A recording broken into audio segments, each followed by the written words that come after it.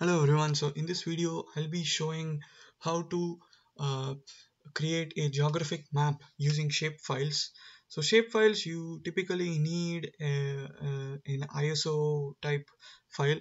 I'll be talking about how these shapefiles are created in another video. In this video I'll be showing how to use graph builder in order to create geographic maps with an ISO file.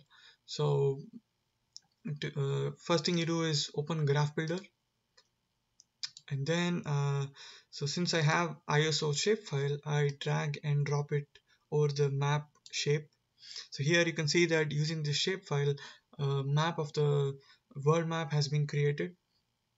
Now let's say you want to see the data that you're interested in, mobile per 100 or the number of network connections.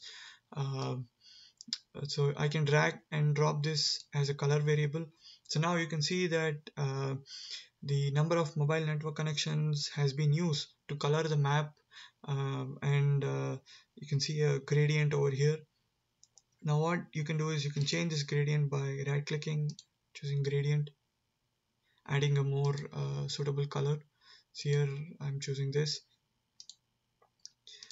Now one thing about this map that you're seeing here is this data has been map has been colored based on the data that has been acquired for more than 28 years. So in order to see year wise, you can actually add a local data filter.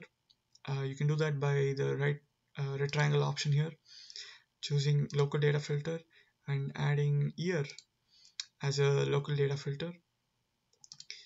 And then now you can see that when you change through the years, you can see the change in the mobile network connections over the span of 28 years. And once you're done, you can say done.